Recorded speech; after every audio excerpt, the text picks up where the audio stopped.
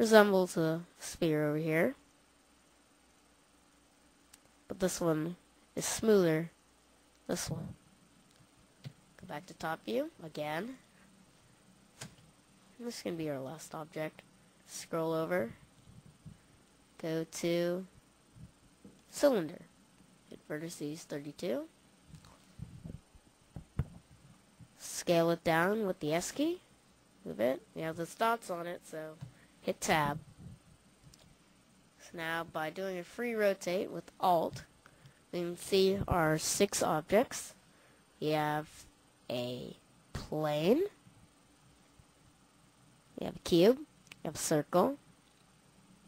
We have a sphere. We have something that looks like a sphere. And a cylinder. Go back to top view again.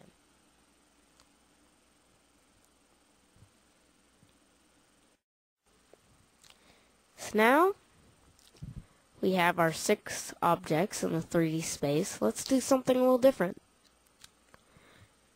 Scroll down to view.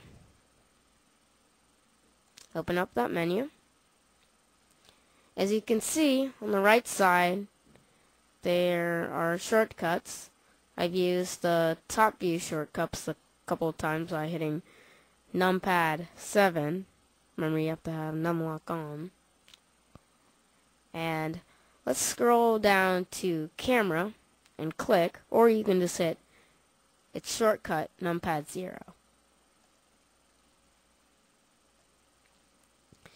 Now here you can see our objects from a different view.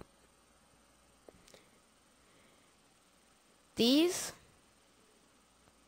lines right here are the boundaries of what this camera can see.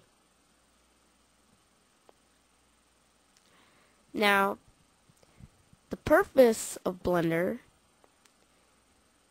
is to make virtual scenes or virtual pictures. Now, we do this by rendering, what's called rendering. It adds the objects here, plus lighting. As you can see, the little reflections of light on the objects, especially the sphere right here. And it sets a location from where it sees this all at. Now, go up to top left and hit render current frame. You can also use F12. Now it pops up this window. You can see here. It's called Blender Render. Sort of rhymes.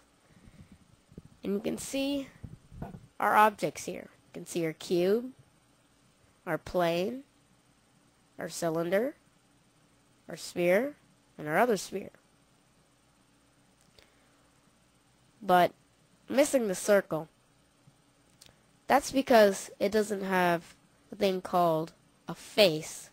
So it doesn't have this little gray area right here. It's just a bunch of points. So we don't see anything right now. You can see the light coming off the sphere right here. Well, right here. You can see the shadows too. So this is the final product. This is the most important feature right here of Blender, the render feature, where we add everything.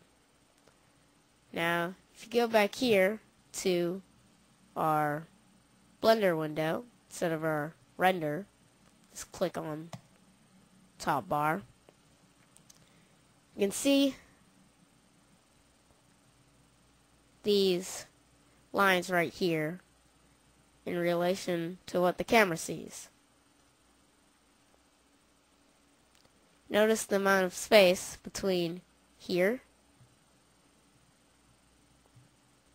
and here. Just about the same. So you can see these are the edges of the camera. All along here. Outer line. It's the edge of the camera. What the computer sees and adds lighting to. And all the objects and everything. So let's go back to top view and add a